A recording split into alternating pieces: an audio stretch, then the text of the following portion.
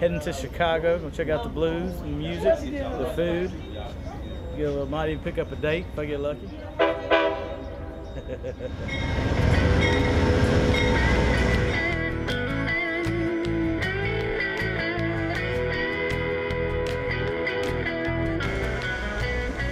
We're going to follow the tracks of the Great Migration. We're going to follow the blues from Mississippi to the Windy City to show how Southern food and music has made Chicago one of America's coolest cities.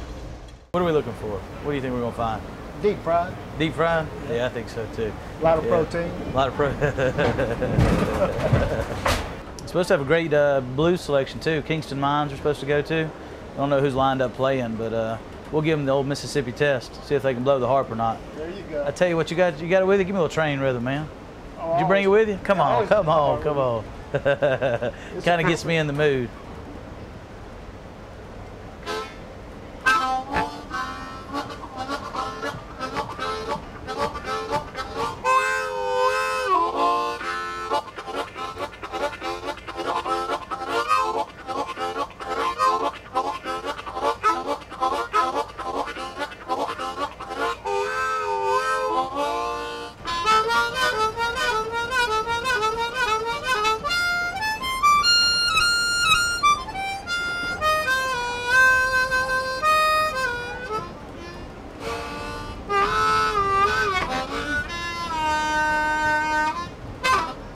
That's what I'm talking about.